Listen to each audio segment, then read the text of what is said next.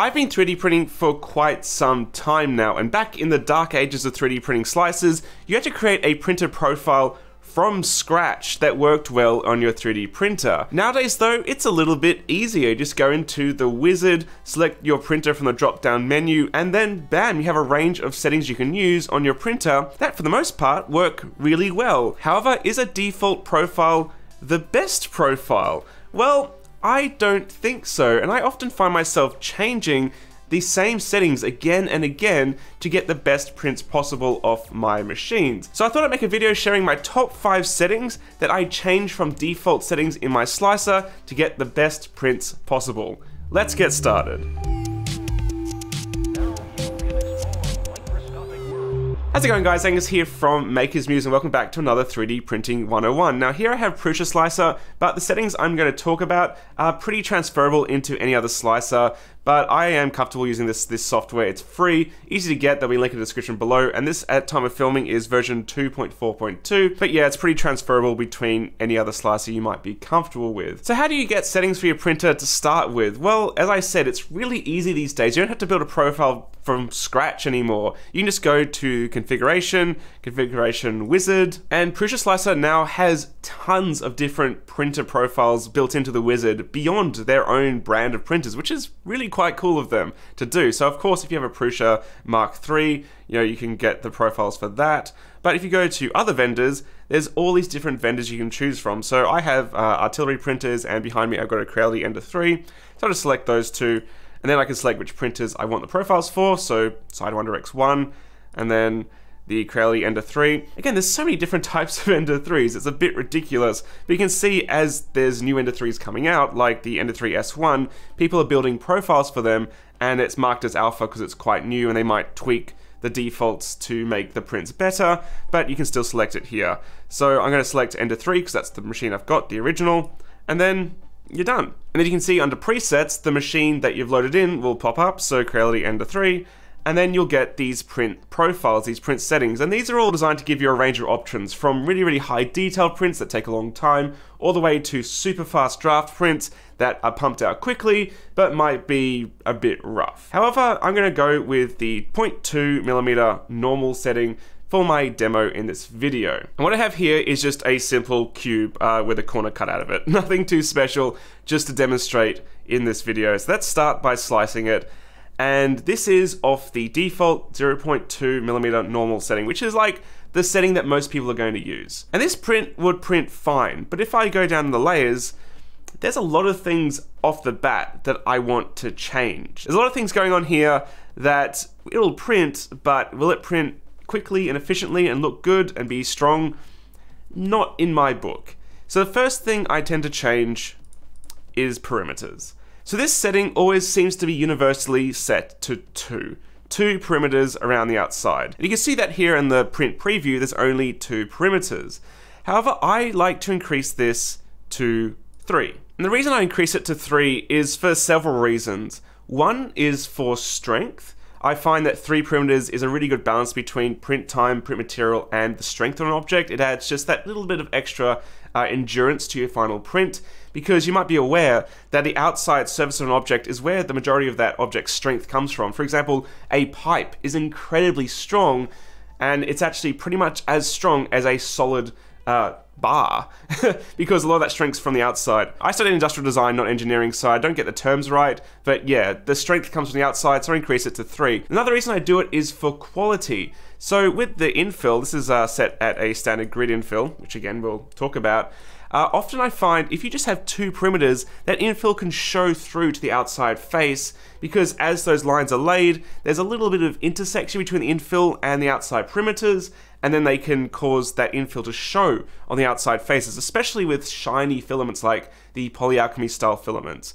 So adding 3 perimeters I find makes that much cleaner. And the final reason I go to 3 instead of 2 is for overhangs. I find that 3 perimeters give you just that little bit of extra support for each step over layer with an overhang, and I find it gives a better result, and you're less likely to have gaps where you can see through into the print and into the infill. But yeah, I changed it to 3. You might be comfortable with 2 and that's totally fine, but that's the first thing I'd change in a default profile. The next up we have the infill, and this varies wildly between different presets. I've seen it set at way too high a density. I've seen it set at just really weird, infill types. But in this case, for this one, it's set with this standard grid infill. And this is really old school infill. We've moved well beyond this. And the reason it's not that great is because if you look at the print from the top, in terms of the strength, from the top down it's very strong, but from the sides, it's just going to crush in on itself like a parallelogram because there's no strength in those directions. It prints quick, fine, but it's not that great. So we have a lot of better options for infill. But what infill is best? Well, there is no real best, but I personally prefer cubic. I know a lot of people like gyroid, and that's totally fine, but I find cubic to be a really good balance between print speed and print strength. So if I slice this print, you can see what cubic is. It's not going to take longer as such than grid, but because it's a three-dimensional infill, it actually gives the part strength from all directions. I find cubic prints really cleanly. The oversteps and stuff, it tends to not have any sort of issues with overhangs and that, and I find it actually is a very dependable infill. In terms of printing quicker though, something I do like in the latest Prusa slicers is support cubic, which is really quite cool. So with support cubic, what it'll actually do is it'll reduce its density adaptively where it's not really needed. So down the bottom of the print, it sort of starts really sparse, which prints quicker, uses less material, and then as it goes up, it increases its density in a really clever way. So there's not going to be any parts overhanging thin air, it's not going to droop down or cause issues with overhangs. And as it builds up, it eventually arrives to the top, where we end up with pretty much the same as the original settings for cubic to support that top of the print and the solid infill. And then it's done. So support cubic is really cool, but otherwise I generally just use cubic at around 15 to maybe 20% density for my prints. Next up, we have elephant foot compensation, and this is because I'm lazy. So a good first layer is critical for your 3D prints to adhere to the print bed, but sometimes you can be a little bit too overzealous and be a little bit too close to the print bed, which will cause the dreaded elephant's foot effect, where the print squishes out and it leaves you with this sort of really thin lip that extends out past the boundaries of the print, which is really annoying if you want dimensionally accurate parts. Now, I do try to keep my prints as level and as perfect as possible, but, you know, sometimes I just throw a print on and I don't want to have to worry too much. So sometimes my first layers are a little bit too close. To compensate for that, I like to use the elephant's foot compensation in the slicer. So in Prusa Slicer at least, you go down to advanced, and then you have elephant's foot compensation down here. And again, this will vary depending on the setting, but I like to increase it usually to 0.3. Usually you see 0.2, here it was 0.1. Sometimes there's no elephant foot compensation at all. But I find, in terms of my laziness, that this will give you almost like, if your first layer is perfect, it'll give you like a tiny little chamfer. But if your first layer is bad, then what it will do is just give you that extra bit of clearance for the first layer to avoid that elephant's foot effect. So if I can show you here, it's not even 0.3, isn't that drastic. You can see the first layer to the second, it's a jump, sure, but you're talking about a layer of 0.2 millimeters thickness. So yeah, that just gives you a little bit of extra wiggle room to make sure your prints are dimensionally accurate. So that's another thing that I always seem to find myself changing. Okay, and now on to number 4. And if you take away only one thing from this video, this is the one to take away. This is your seam placement. So what do I mean by seam placement? Well, each layer has the start and finish of a line of molten plastic to form your print. Unless you're printing in vase mode where it's continuous, slowly stepping up in the Z direction, you're gonna have to have a seam. And the seam placement is a setting which determines where it's going to put it to try to make the print look the best. And what I really like about the Prusa Slicer profile is it lets you see seams really clearly before you commit them to the print. So these little white dots, these are seams, and to show them, you go down to the bottom left here, and you can tick seams. And it shows them really clearly. And that doesn't look that great to me. You can see that on the corners, they're kind of spread out all over the place.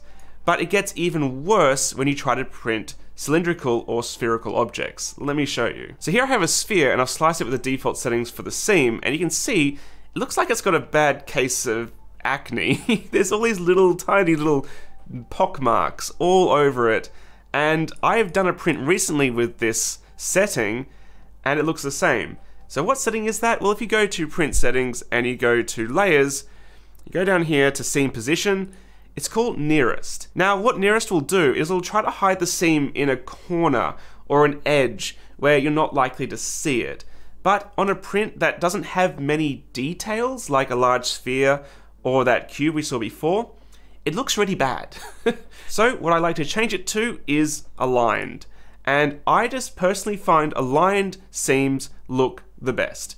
In almost every circumstance, I find they look the best. So let me show you what it looks like now. There you go. You have the seam completely aligned to one edge.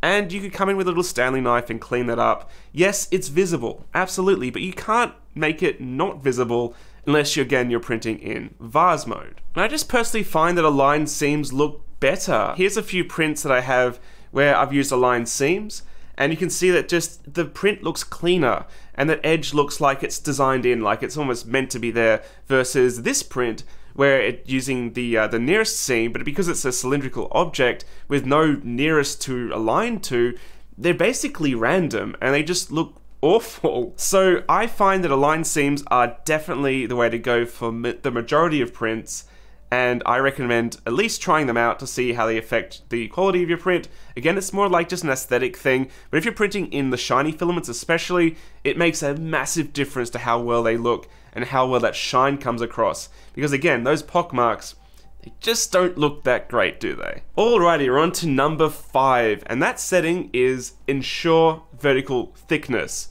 Never heard of it? Well, I don't blame you. It's hidden in the advanced settings for most slicers, and most people, if they don't have them like visible, might not even know it exists. But it actually plays a large part in how long your prints take to print, how much material they use, and the final quality of them. So this is that cube again, and I've rotated it and placed it at such an angle that there's some pretty steep overhangs where the plastic might want to droop down or shrink in on itself, and you'd end up with a poor quality print with some print artifacts and inaccuracies. But if I scroll down to show you the layers, you've got this interesting purple stuff going on. Now, what's that all about?